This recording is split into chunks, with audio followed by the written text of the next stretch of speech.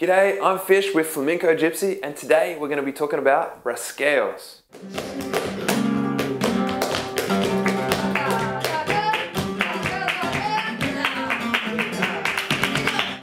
Like many flamenco techniques, rasgueo is a smooth movement with the right hand.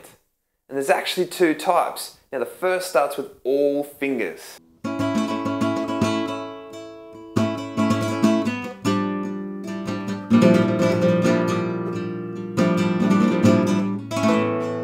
Here you can see that we lead with the ring finger, middle finger and index all down.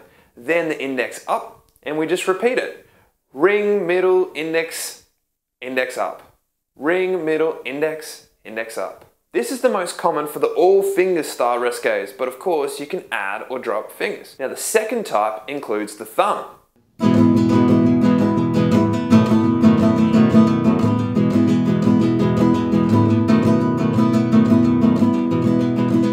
Here the movement starts with a thumb and the upstroke, then a downstroke with the middle and ring finger together, and a downstroke of the thumb. And then we just repeat.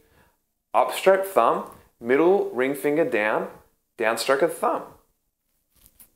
And again, you can start on different fingers or use the index or the middle alone or the ring finger, I guess, if you really want. The rasgueo is a very common flamenco technique and it is used all the time as little pieces, such as the final bit of a remate, or for full compasses, such as in escobillas.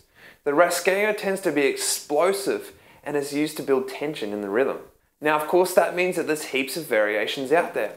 So stay tuned for some upcoming videos for rasgueo exercises and how to do rasgueo correctly. Make sure you subscribe to the channel to get that kind of stuff. So just click on the little link below and I'll see you there. Enjoy!